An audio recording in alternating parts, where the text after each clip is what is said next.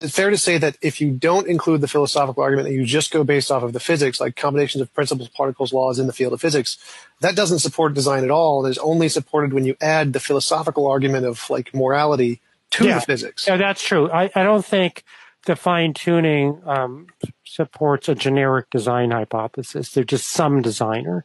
I think if you just say some designer, that gives you no reason to think the designer would produce this kind of universes versus all others. Just like any improbable event, if you allow that, then any improbable event you could have supporting a design hypothesis.